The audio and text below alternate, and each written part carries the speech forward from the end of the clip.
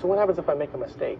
You just hit clear, and it'll bring you back to the right side. Oh, okay. Give me all the money in the register and all the money in the safe. Now, let's go. Sir, our safe is time delayed. It won't open for another 9 minutes. Fine, give me the money in the register. Sir, I can give you the money in the register, but I need to scan an item. Scan it, let's go. Hurry up, open up the register. Put the money in the bag. Yes, sir. Let's go.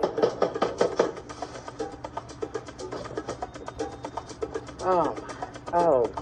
Are you okay? I'm fine. You know, he was wearing the same sweatshirt as that guy who was here yesterday. You're right. Let's move away from the counter because he banged on it and we don't want to mess up anything the police can use. Okay. You lock the door and I'll call the police, the DM, and the ERC. Dollar General prides itself on providing both a safe and secure workplace for our employees as well as a safe shopping location for our customers. While it is unlikely, there may be a time when a robbery, like the one you've just seen, could happen in one of our stores. This training will help you understand what you should do in the rare event of a robbery and how you can actually prevent robberies just by the way you execute your daily job responsibilities. Let's review what the critical steps in this scenario were. First, remain calm. Make sure to follow the robber's demands. Pay attention to clothing, height, and the direction the robber goes. A robbery can be a very scary time for everyone involved, including the robber. The most important thing to remember is safety. It is very important that everyone remain calm. If you experience a robbery, speak calmly and clearly. Comply with the robber's demands. Keep your hands where he or she can see them. Do not look the robber in the eye. Explain everything you are doing and let the robber know of any unexpected things that may occur, such as a delivery or the arrival of another employee. Let's review the video to see how Angela handled this. Note Angela's calm and reassuring voice. This lets the robber know that he will have no problems. Let's go. Sir, our safe is time delayed. It won't open for another 9 minutes. Fine, give me the money in the register. Sir, I can give you the money in the register, but I need to scan an item. Scan it, let's go. She complies with what he asked. She kept her hands in plain view, did not look him in the eye, and explained that the safe is time delayed. The police will ask you to provide a description of the robber. Make mental notes of the clothing, any scars, or jewelry the robber is wearing. Note what surface or merchandise the robber touched. This information could later help to identify the robber. Remember, never touch any surface or merchandise the robber touched until after the police have completed their on-scene investigation. Utilize the color-coded robbery tape that is installed at the front entrance of your store to help you estimate the robber's height. This information is important for the police to help identify the robber. After the robber leaves the store, immediately call 911. Move away from the area where the robber was inside the store. Provide the 911 operator with the information he or she needs as requested. Call your district manager and the Employee Response Center to report the robbery. Call any customers who were present during the robbery and offer any assistance they may need. If they must leave immediately, ask for names and contact information so that information can be provided to the police. When the police arrive, assist them with information they need. This information will help the police identify and apprehend the suspect.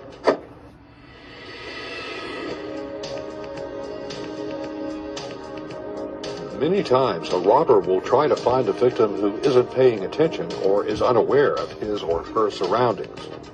The robber will also find a place where he or she is unlikely to get caught. When you are the first to arrive for work, before leaving your vehicle, take the time to look for any suspicious people or activity. Have your store keys ready prior to exiting your vehicle. Have your purse, wallet, or other personal belongings close to your body. As you approach the store, continue to be aware of your surroundings. If you see someone or something that is suspicious, return to your vehicle.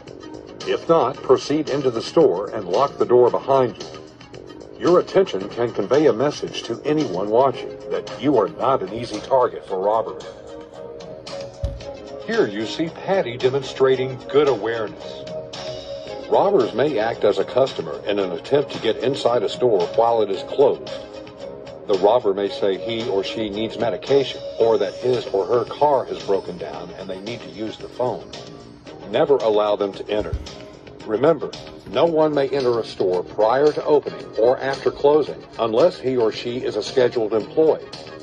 Be sure that your store is prepared for customers prior to opening by closing the office door and ensuring that all cash is secure in the safe or register. If something is suspicious, call the police. Let's watch and see how you should handle a situation in which someone asks to enter the store before opening or after closing. Let me in. I got a bad cough. I really need some medicine. Sir, I'm sorry, the store's closed for the day. We'll reopen in the morning at 8. Come on, I got a kid. He's got a cough too. I need some medicine. Sir, I'm really sorry. Our system is shut down for the day. We'll reopen again tomorrow morning at 8.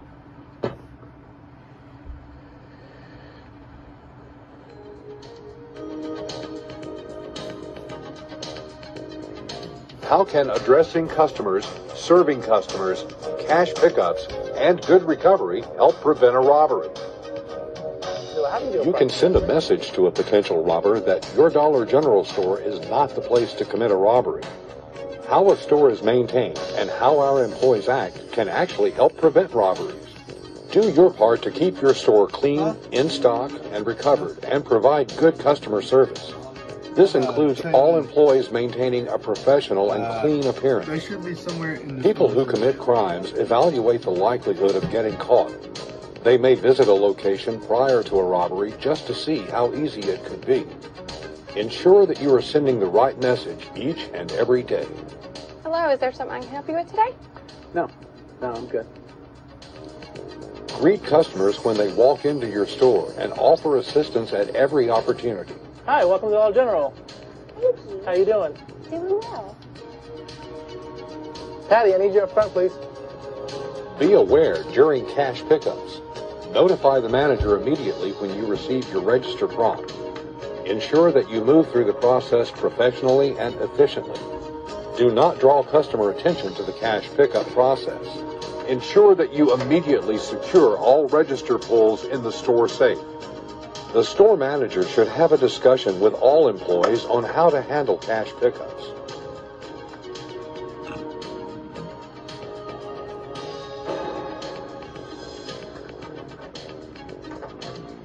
Let's look at some scenarios on how to handle these situations.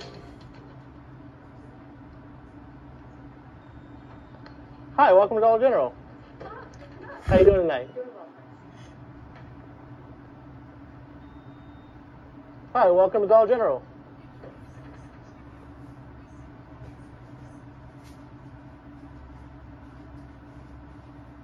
Patty, I need you up front, please. Is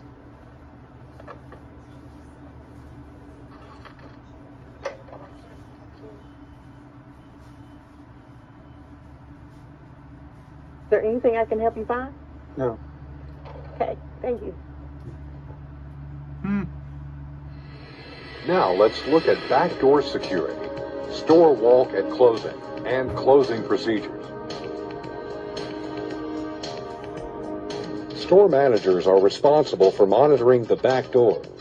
Trash should be removed from the building as quickly as possible. Always remove trash during daylight hours. Never allow the back door to remain unattended or open for lengthy periods of time. Never develop patterns of removing trash at the same time each day.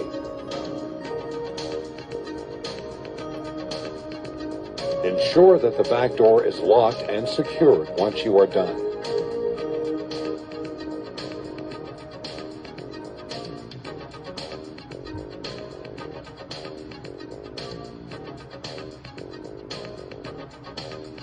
Closing the store is a time when employees may be tired or distracted. It is critical to maintain safety awareness. I'm sorry, we're closed. Be sure that the front doors are locked. Do not open them for anyone who is not a scheduled employee. Check the bathrooms, receiving area, and other locations where someone could hide. After completing your closing duties, have your car keys ready, check for suspicious activity in the parking lot, and leave as a group. To ensure your safety, Dollar General requires that at least 2 employees be scheduled to close your store every night. You should never be alone in a store after closing, or close a store by yourself. When you follow these steps and stay aware of your surroundings, you help support and maintain a safe working environment for everyone.